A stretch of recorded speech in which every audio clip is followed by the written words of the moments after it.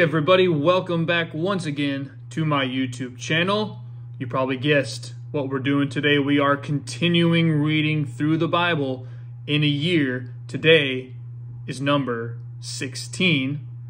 We will be reading chapters 45 and 46 from the book of Genesis. I'll be reading this from the New Living Translation. But real quick, before I start, make sure you subscribe. Turn on the notifications so you can keep track of what day we're on and what scriptures we're reading for the day. All right, here we go. Genesis chapter 45. Joseph could stand it no longer. There were many people in the room, and he said to his attendants, "Out, all of you." So he was alone with his brothers when he told them who he was. Then he broke down and wept. He wept so loudly the Egyptians could hear him, and word of it quickly carried to Pharaoh's palace. "I am Joseph," he said to his brothers. "Is my father still alive?" But his brothers were speechless. They were stunned to realize that Joseph was standing there in front of them. "Please, come closer," he said to them. So they came closer. And he said again, "I am Joseph, your brother, whom you sold into slavery in Egypt. But don't be upset, and don't be angry with yourselves for selling me to this place. It was God who sent me here ahead of you to preserve your lives. This famine that has ravaged the land for 2 years will last 5 more years, and there will be neither plowing nor harvesting. God has sent me ahead of you to keep you and your families alive and to preserve many survivors. So it was God who sent me here, not you. And he is the one who made me an advisor to Pharaoh, the manager of his entire palace, and the governor of all Egypt. Now hurry back to my father and tell him, this is what your son Joseph says.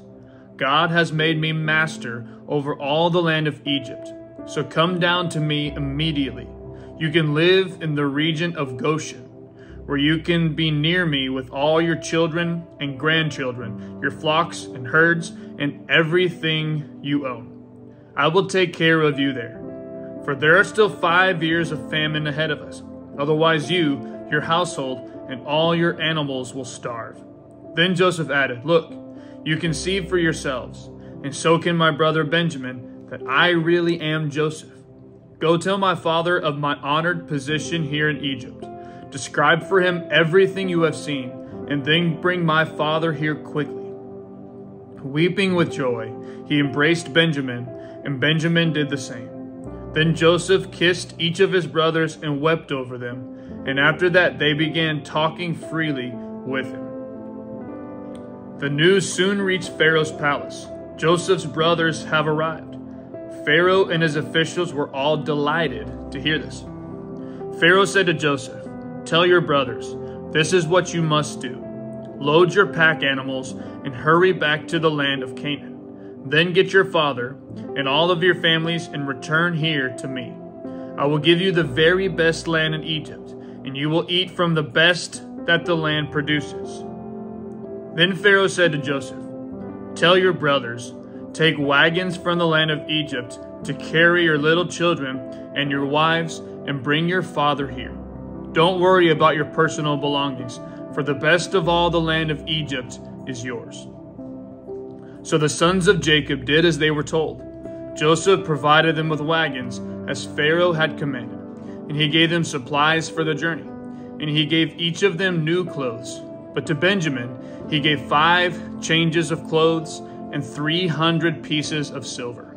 He also sent his father 10 male donkeys loaded with the finest products of Egypt, and 10 female donkeys loaded with grain and bread and other supplies he would need on his journey. So Joseph sent his brothers off, and as they left, he called after them, "Don't quarrel about all this along the way." And they left Egypt and returned to their father Jacob in the land of Canaan. "Joseph is alive," they told him, "and he is governor of all the land of Egypt." Jacob was stunned at the news. He couldn't believe it. But when they repeated to Jacob everything Joseph had told him, and when he saw the wagons Joseph had sent to carry him, their father's spirits revived. Then Jacob exclaimed, "It must be true. My son Joseph is alive. I must go and see him before I die." Genesis chapter 46. So Jacob set out for Egypt with all his possessions. And when he came to Beersheba, he offered sacrifices to the God of his father, Isaac. During the night, God spoke to him in a vision. "Jacob, Jacob," he called. "Here I am," Jacob replied. "I am God, the God of your father." The voice said, "Do not be afraid to go down to Egypt, for there I will make your family into a great nation. I will go with you down to Egypt, and I will bring you back again. You will die in Egypt, but Joseph will be with you to close your eyes." So Jacob left Beersheba, and his sons took him to Egypt. They carried him and their little ones and their wives in the wagons Pharaoh had provided for them. They also took all their livestock and all the personal belongings they had acquired in the land of Canaan. So Jacob and his entire family went to Egypt, sons and grandsons, daughters and granddaughters, all his descendants. These are the names of the descendants of Israel, the sons of Jacob who went to Egypt. Reuben was Jacob's oldest son. The sons of Reuben were Hanok, Palu, Hezron, and Carmi. The sons of Simeon were Jemuel, Jamin, Ohad, Jachin, Zohar, and Shaul. Shaul's mother was a Canaanite woman. The sons of Levi were Gershon, Kohath, and Merari. The sons of Judah were Onan, Shelah, Perez, and Zerah, though and Onan had died in the land of Canaan. The sons of Perez were Hezron and Hamul. The sons of Issachar were Tola, Pua, Jashub, and Shimron. The sons of Zebulun were Sarid, Elon, and Jaleel. These were the sons of Leah and Jacob, who were born in Padan Aram, in addition to their daughter Dinah.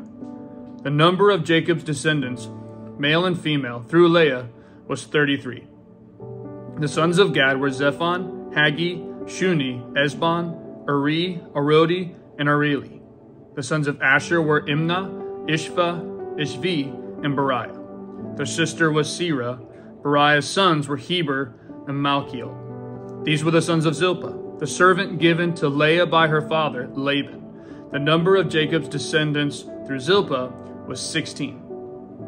The sons of Jacob's wife Rachel were Joseph and Benjamin. Joseph's sons, born in the land of Egypt, were Manasseh and Ephraim.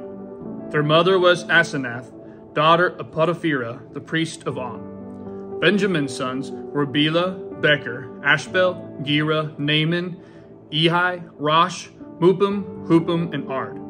These were the sons of Rachel and Jacob. The number of Jacob's descendants through Rachel was 14. The son of Dan was Husham. The sons of Naphtali were Jehizel, Guni, Jezer, and Shelah. These were the sons of Bilhah, the servant given to Rachel by their father Laban. The number of Jacob's descendants through Bilhah was 7. The total number of Jacob's direct descendants who went with him to Egypt, not counting his sons' wives, was 66. In addition, Joseph had 2 sons who were born in Egypt. So altogether there were 70 members of Jacob's family in the land of Egypt. As they neared their destination, Jacob sent Judah ahead to meet Joseph and get directions to the region of Goshen. When they finally arrived there, Joseph prepared his chariot and traveled to Goshen to meet his father, Jacob. When Joseph arrived, he embraced his father and wept, holding him for a long time. Finally, Jacob said to Joseph, "Now I am ready to die, since I have seen your face again and know you are still alive." And Joseph said to his brothers and to his father's entire family, "I will go to Pharaoh and tell him, 'My brothers and my father's entire family have come to me from the land of Canaan. These men are shepherds, and they raise livestock. They have brought with them their flocks and herds and everything they own.'" Then he said, "When Pharaoh calls for you and asks you about your occupation, you must tell him, 'We, your servants, have raised livestock all our lives, as our ancestors have always done.' When you tell him this, he will let you live here in the region of Goshen, for the Egyptians despise shepherds." that concludes today's reading for day number 16.